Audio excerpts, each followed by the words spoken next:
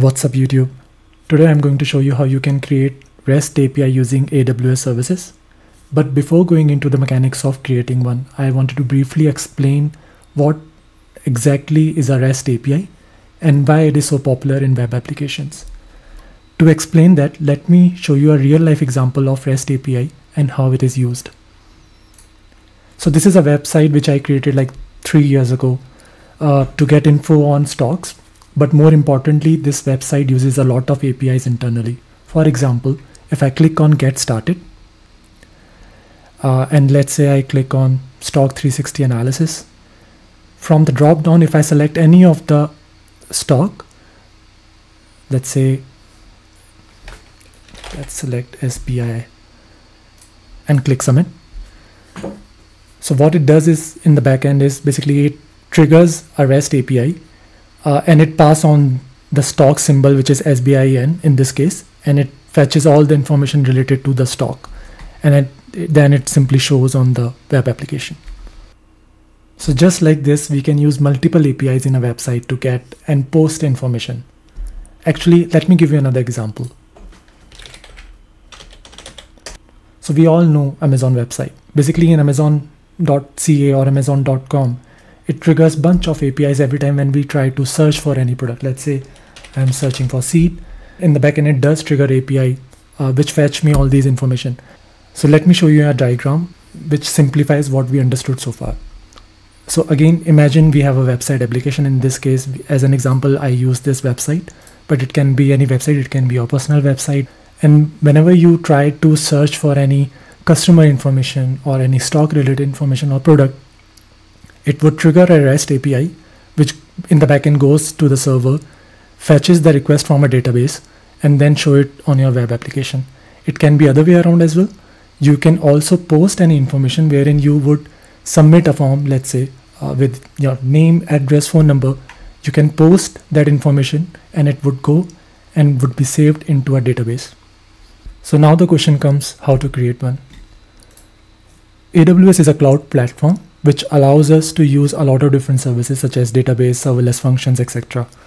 If you are not familiar with AWS, I'll post a link somewhere on the screen. You can check my other video which explains a little about AWS ecosystem.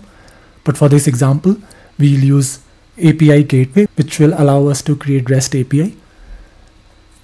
So once you log into your AWS console, which would look similar to this, you can go to the services, and it is under networking and content delivery, and this is your service API gateway. But you can also simply search from the search bar.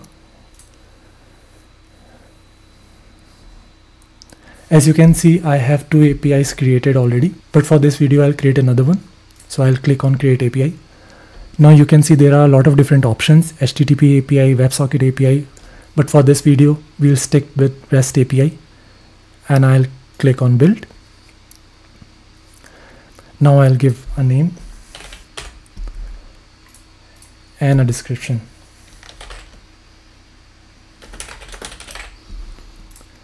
For the endpoint type, we can keep regional, and we'll click on create API. Now, once we create an API, there are a lot of different options such as resources, stages, authorizers. But again, for this video, we'll just focus on creating one API. So in the resources section, if you click on actions, you can see you can create method, you can create resources. So what does a resource mean? So you can have a URL, and then there could be specific resources on which you want to point your URL at. For example, let's say I create a resource name as customer, and I can create this resource. Now I can have another resource as product, and I can have another resource as order.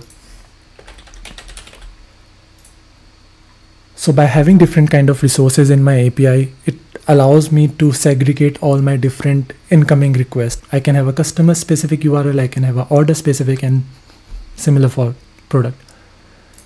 Now once we have these different resources, we need to create methods. In a REST API world, a method is basically how you want to invoke your API. So for customer, I can have these different options. I can have any, delete, get, post, put, patch. The most popular ones are get, post, and put. So get helps you to fetch any sort of information from your database or any storage, and post helps you to save any kind of information. For example, you can have an image which you want to store in S3 or somewhere in a server. So for this video again, I'll select get. Now, what kind of integration would you like? So as I mentioned before in this diagram, once you invoke a REST API, there would be some kind of a server application which would allow your REST API to communicate with different services. You have different options here as well in AWS. You can select any of the AWS services. So there are a lot of AWS services which has good integrations with API Gateway.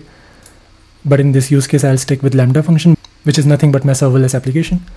So Lambda would replace this web server in this example.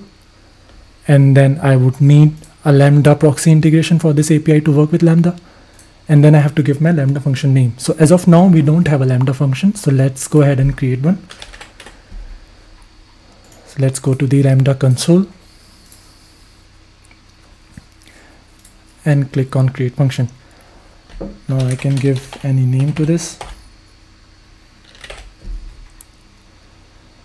We would select Python 3.8.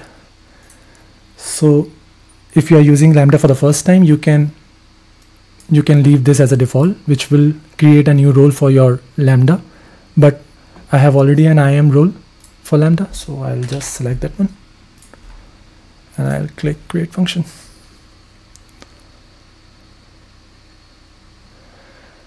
Cool. So as of now, we will not change anything, but the idea is once this API gets triggered, this Lambda function would invoke.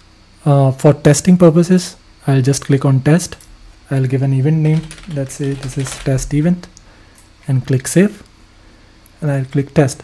So once this API invokes this Lambda function, I should receive this response, like response code 200, and the message should be hello from Lambda. Again, just to make everything clear, this web server is basically our Lambda function. So that's what we are doing as of now. Now I can go ahead and I can refresh page. And Lambda, here is our Lambda function and click save. So now it is giving us a prompt that you are about to give API Gateway permission to invoke your Lambda function, which is absolutely fine. That's what we want.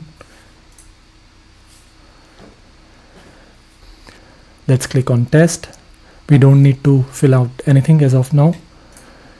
And here we receive hello from Lambda once we do this testing with a status code 200. This looks perfect. Let's deploy this. So we can go ahead. So we will go in actions, click on deploy API. We don't have a deployment stage as of now. So let's create one. I'll name this as testing and click on. So this is the URL. I'll copy this and I'll open Postman. So Postman is a very popular application which helps you to work with your API for testing purposes and a lot of different integrations it has. So in the Postman, I'll paste the URL. The method is get, but you can again select different. But for this use case, we only have a get method, and I'll click on send. And here you can see hello from Lambda. So this is working perfectly fine. Once we invoke this URL, this actually goes here and invoke this Lambda function. So this is what we wanted to do, but let's make it a little more fun. Now, I mentioned earlier that you can pass on different, if I go to this example again, you can pass on different information like stock name, customer name, product name, all those things. So how do you work along with that?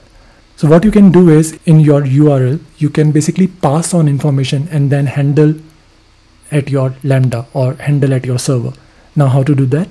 Let's again go to Lambda. So as you can see, this is simple Python. You can see this is a function Lambda handler, and there are 2 arguments even in context. And we can actually use this event parameter. And how we can do that? Let's create a variable as event body.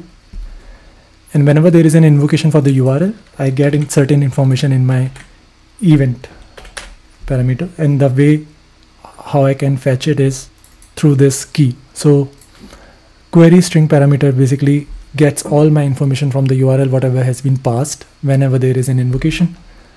To see it, let's just simply copy this and replace it with this string and click on deploy. So this is successfully deployed. So if I go to Postman and I pass name as Anand and click on send, so I can see here that the API has given me a response with name as Anand. And if I change this name with Priya and click on send, again I can see here this is the response. So now let's go to our Lambda function again. As we know that this key will remain constant every time for us, I can change this as customer name and I can deploy this. And now if I click on send, I receive only Priya name. So the reason we do this is because once we pass any information from the API, we can use this in our Lambda function and we can do certain operations with it. For example, let's say I am filling out a form from a web application and I want to save the name, address, phone number, and all those sort of things. So what I can do is I can create a simple query.